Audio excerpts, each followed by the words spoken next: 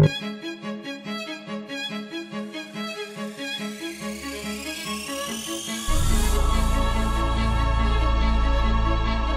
the first principle that I want to give you guys is this one. I want you guys to find it, all right? Now, what I mean by find it, I need you to find that area individually that you have to change, right? We know that Jefferson, yep, there are some things that may need to change, but individually, there is something in you personally that could be holding you back from being the best leader you can be. And what I'm trying to tell you guys is you got to find it, all right? You got to find out what it is, right? Now, I'm going to give you guys this example. Right, when I go to the barber shop, I look up and for some pictures so I can see what kind of haircut I want, right? I got to find it.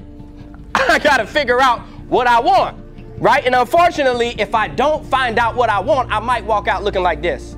I'm just trying to be honest, right? If I don't find it, I could walk out looking like this, like, hey, you know, doc, just cut me. He's like, what do you want? It doesn't matter, just cut me. You know, I might walk out like this. And what I'm trying to get you guys to understand this principle, I want you to get this principle. Without an example, you may pay for a look you might regret. All right, so what I'm trying to get you guys to understand, if you guys don't have a vision right now, you don't have a dream, you don't have a goal in mind for next year may look like this year. And if you're regretting this year, you'll regret next year if you don't have an example or a blueprint.